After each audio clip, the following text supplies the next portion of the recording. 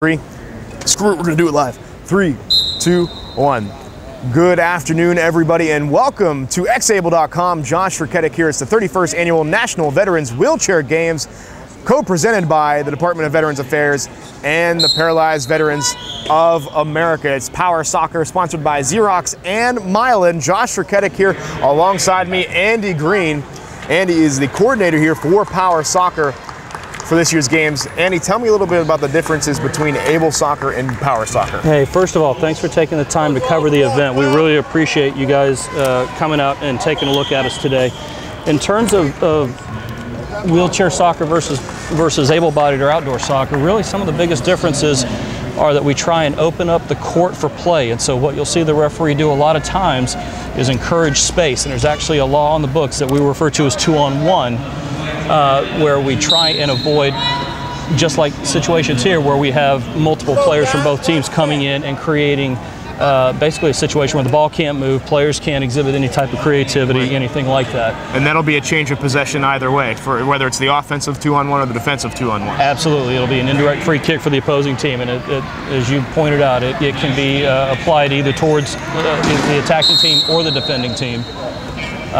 Just depending on circumstances. So what you should hear the referee doing a lot of times is encouraging proactive behavior by calling out 3 meters, warning the players ahead of time so that we get into a situation where hopefully we can avoid blowing the whistle and interfering with the flow of the match. And I see a couple different chairs here as far as the front end is concerned. I see some that are a metal front end and some are not. Can you explain that to me a little bit? Yeah, absolutely. What you're referring to, or we refer to as foot guards, and those are the primary instruments that the players will use to move the ball around with during the match. What will happen here is that some players who are playing Power Soccer year-round will have their own equipment, and so they'll bring their own guards in. And that's what you should be seeing with the metal guards up front. Some of the players who just come in and play recreationally or don't have their own equipment will use the plastic guards that you see here. Those are provided by the Veterans Games themselves, or directly. So. Andy's going to be with me all game long. Let's get you some of the starters that are out there today. For the red team, we have one that calls himself Mr. V, a California native.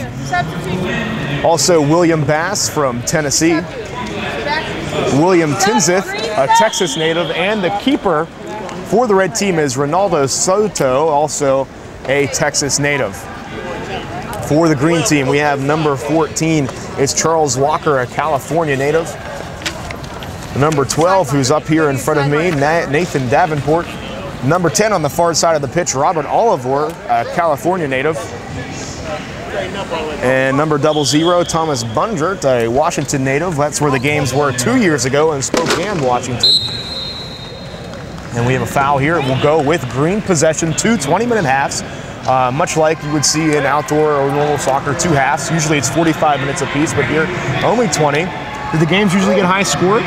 It depends on the teams involved. I have seen anywhere from 0-0 draws up to games that run 6-4, 6-5. And you can draw here in Power Soccer? Absolutely. These are group play preliminary stages, so a winner is not needed here. We will. We'll determine the top 4 teams after the final game of group play today, which is at 8 o'clock, 8:30 tonight. And is it much like normal, any kind of soccer that you see, like a World Cup soccer and pool play, 3 points for a victory, 1 point for a draw? Yeah, it would be exactly that. And then hopefully we'll have a clear-cut winner based on wins and losses and draws, and 1 point for the draw. And then if we have to, we can get into tie-breaking scenarios that involve tallying up goals for, goals against, so forth and so on. So very much just like outdoor soccer, any type of soccer that you watch on TV or live. Yeah, absolutely. Green making a push here. It is with Oliver, and now the ball is stuck in between Mr. V and Oliver. That one gets loose. It stays inbounds. Oliver has it. He's going to try the baseline there. Is it going to squeeze in? And it looks like it's not. The goalkeeper for the red team, Soto, does a great job, but the back half, it goes with Oliver, and they tally their first one. A great job there from Oliver. Persistence, really. Absolutely. Did a good job of not letting loose on the ball, even though he started seeing some congestion in the penalty area. Did a good job of following up and making sure that he finished that ball across the goal line. Oliver, the California native, has his own front guard, so you expected he would play year-round. Yeah, absolutely. I have seen Oliver in other events throughout the country with the USPSA, Power Soccer Association. So he is one of these individuals who does play year-round. Now, are the teams how they're designated just like how they were for basketball? You know, anyone can sign up for Power Soccer, and then they pick the teams pretty much like a draft, like it was for basketball. What we do is we get a preliminary list a few weeks ahead of time, and then we will work to do some preliminary seeding based on our knowledge of the players and taking into account also the level of disability that they've got. And we also try and just make sure that we've got a balanced team so that we don't inadvertently stack one team with a bunch of players who have played repeatedly, and then versus a bunch of rookies who haven't played at all prior to this event. So this is the first time that they're all playing together as a group, correct? Yes, unless they just happen to have played together in years past, the previous events, or during the off season somewhere else. Would that give a team like the Green team a little bit of an advantage, really, having a guy like Green on their squad, having that knowledge and really the familiarity with playing the sport year-round? It would, which is why we look to balance out players like him across multiple teams, so that, again, we don't have a situation where we've got one team that's just stacked head and shoulders above other teams. And you see Green there making another push down the near side of the pitch here towards us. It will go out of bounds.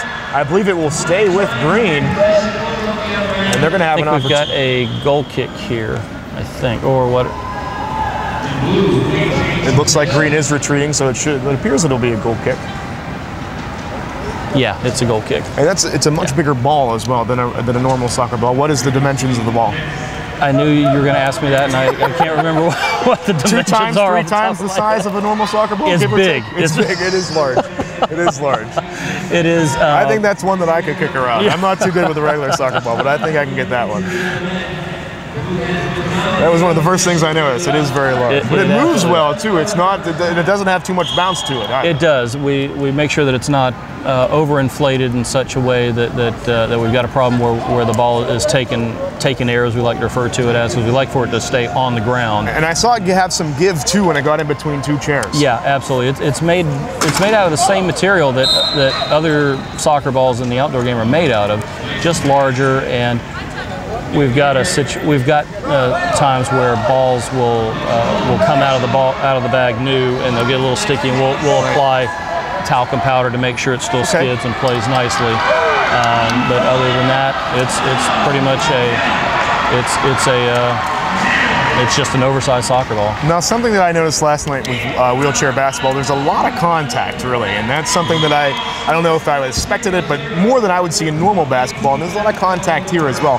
Do they have special chairs that they use just for wheelchair soccer, or is that their regular chair for the most part? I mean, there's a lot of contact going on, and usually not too much. They let it go a little bit too, which is good. Right. The chairs that they're in are pretty much their day-to-day chairs. Some may bring in specialty chairs for this event. I know that the full-time players who are engaged at higher levels of play throughout the year will have specialty chairs just for Power Soccer. But most of these guys, by and large, they are using their own day-to-day chairs. And I believe it would be Invacare who does most of the just normal repairs there, or is there a different company that goes? I believe Invacare has set up. They've been a long-time sponsor of the games, and I think they've got a repair center set up downstairs. We also have some people here who are willing, volunteered to set up the guards and do the installation on that, and they'll do repair work on chairs as necessary. And that's all for free too for the veterans. Yeah, absolutely. I've given Invacare a lot of pop the past 2 days. I think they're going to be very happy with me. Invacare doesn't pay me, but it's just, I know they sponsored last night. Tonight it's Xerox and Milan sponsoring the Power Soccer all week. It's still 1-0 here, 11:30 left to go here in the first half of play here. It's Power Soccer, Josh Ricketic, Andy Green alongside me here. It's xable.com 31st Annual National Veterans Wheelchair Games. All the action here on Xable this week. A foul will turn over there to the red team. 2-on-1 again. And they haven't had too much success really generating any offense yet. It's really been on the opposite end of the pitch. You talk about time of possession in outdoor soccer a lot, and it seems like Green has a lot of that time of possession at this point. Yeah, and again, it's so tough when you get together for the first time and you meet your teammates at a clinic. This morning we held an introductory clinic at 9 a.m. and then some of these guys didn't show up for that and met their teammates for the first time. Switch it out, 15. Today when they're getting ready. So you know, the idea of 2-on-1. Everybody thinks that they need to go in and get on the end of the ball, and I'm sorry.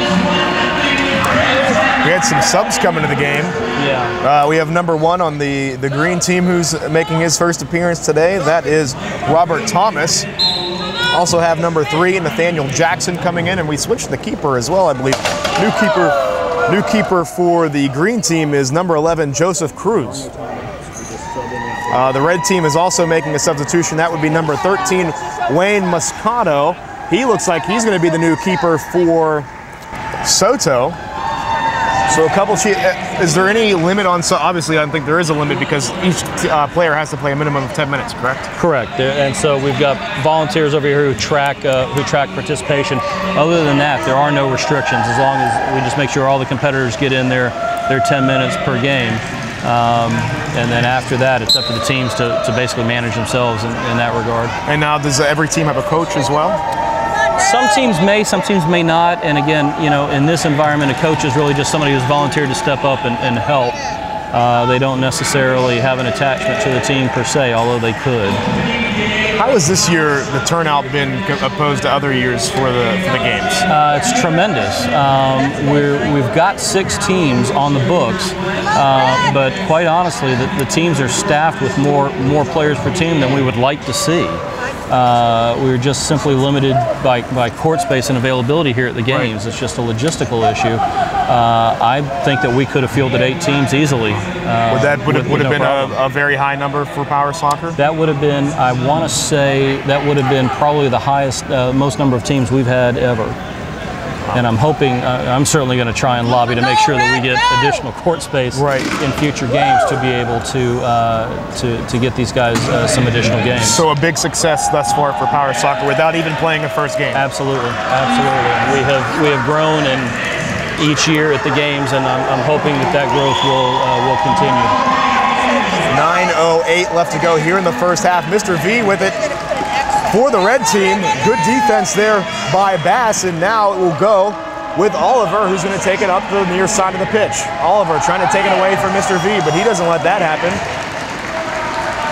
Mr. V with it.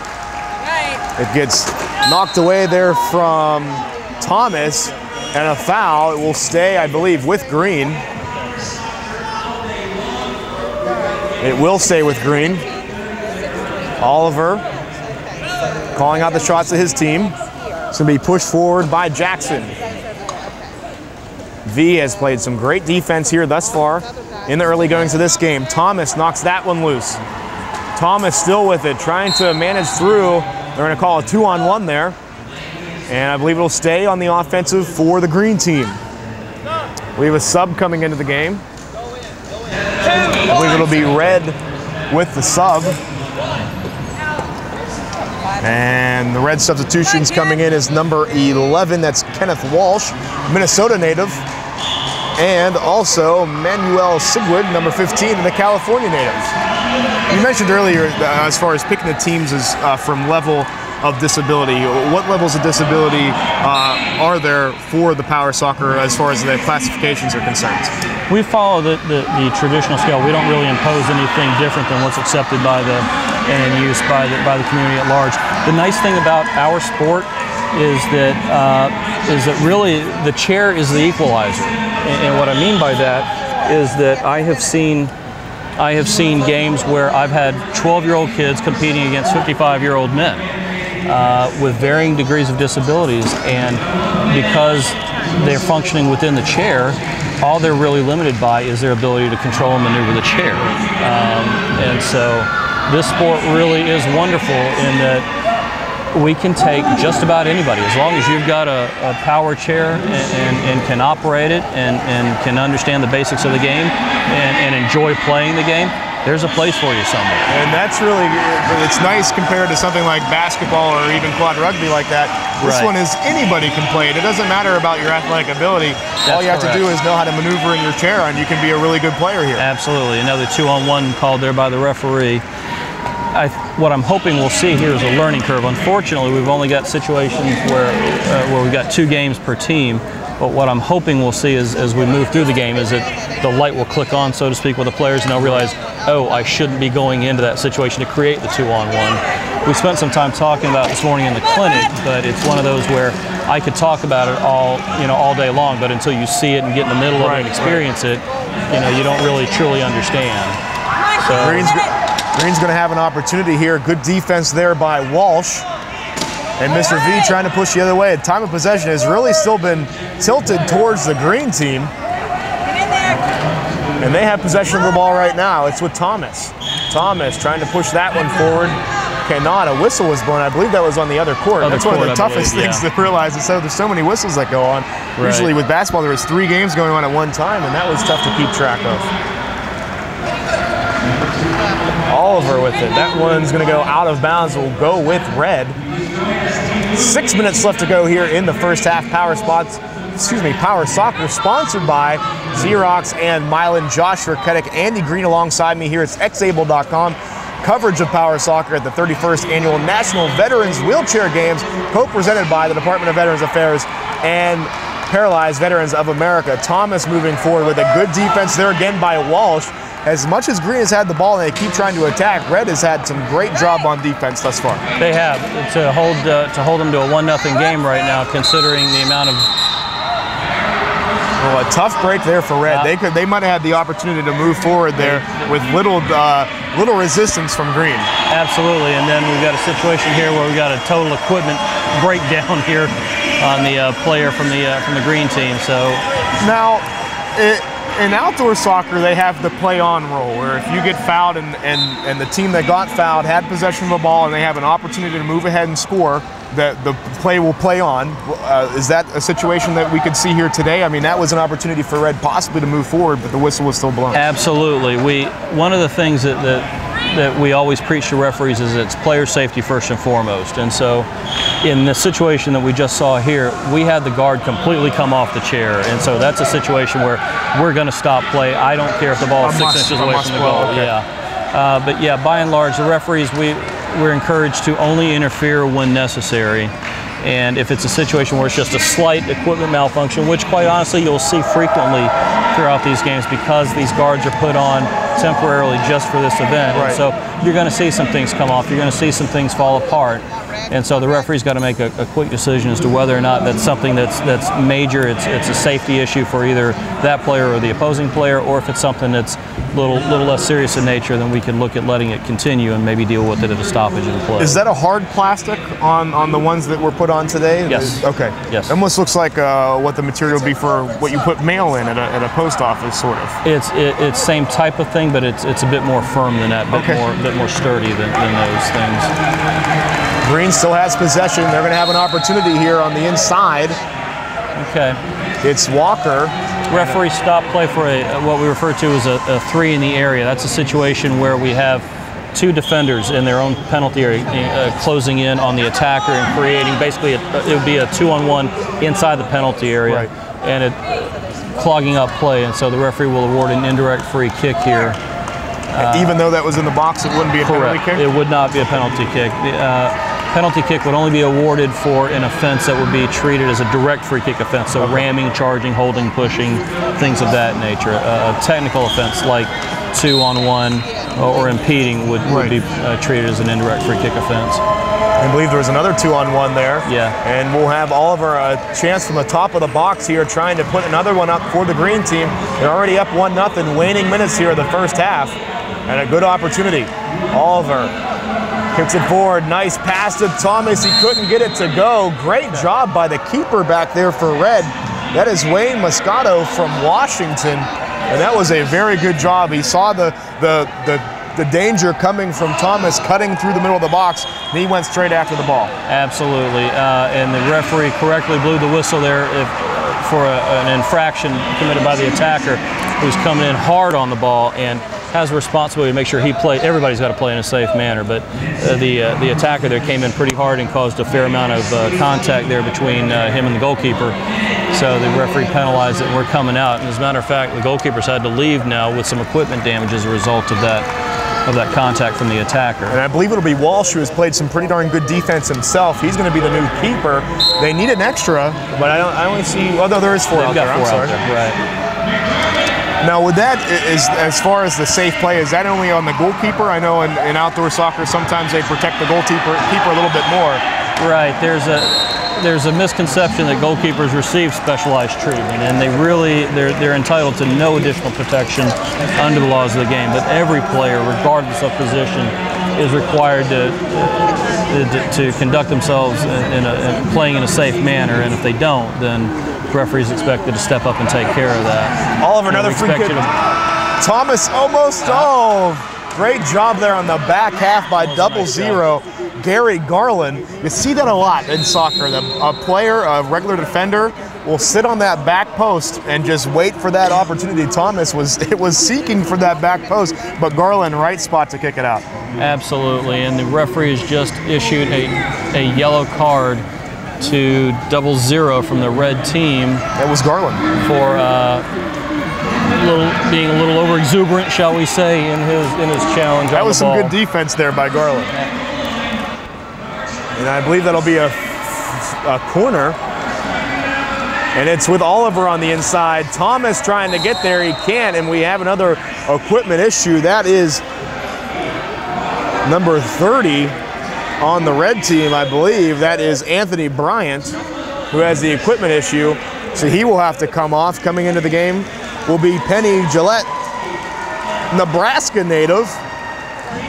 She plays in the open division. Penny's going to go in for 3 divisions, I believe there are: the novice division, the open division, and the masters division.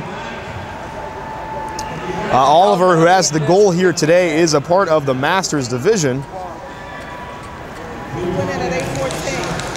many minutes is that? Alongside me is Matthew Powell, Arkansas native, trying to figure out the time schedule for everything and trying to find the player schedule. Red is a man down here at this time, and Powell will say, hey, I'm going to go out there. Powell says I'm playing, so he'll get out there and be the 4th for Red. Still have had little offense here today, has the red team, but they have played some great defense. Under a minute left to go here in the first half. Moving it forward is Garland. Garland gets it to Powell. Powell cutting through the middle. Great job there. Good defense by Oliver. This one's going to come out and out of play. It will stay with Red. Still have an opportunity here.